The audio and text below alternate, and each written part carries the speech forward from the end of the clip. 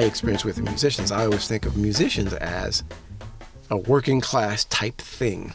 You make the deal, you play the gig, you get paid, you pay your band, you go home. If you're lucky.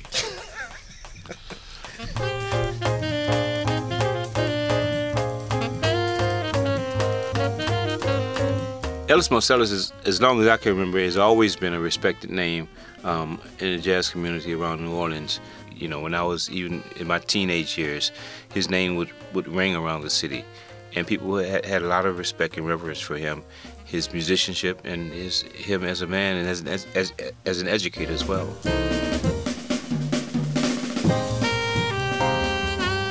So many people, they come from one bag or another. This guy sounds like Herbie. This guy sounds like Chick. This guy sounds like Kenny Barron. Right. But when you hear somebody who's got that breadth of knowledge, and then sounds like himself. He has a signature in his playing, you know, and that's one of the things that musicians, I think, strive for, a recognizable sound.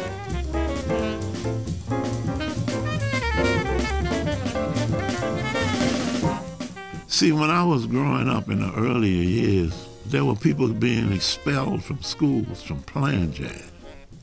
You know, he's educated some great musicians, from his sons Wynton and Branford, of course, and Delfeayo and Jason, but then also with Harry Connick and, you know, and Terrence Blanchard and Donald Harris.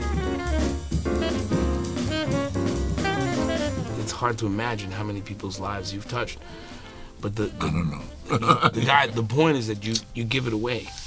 The knowledge you have isn't yours to keep, and that's what makes you a great educator. Oh, thank you.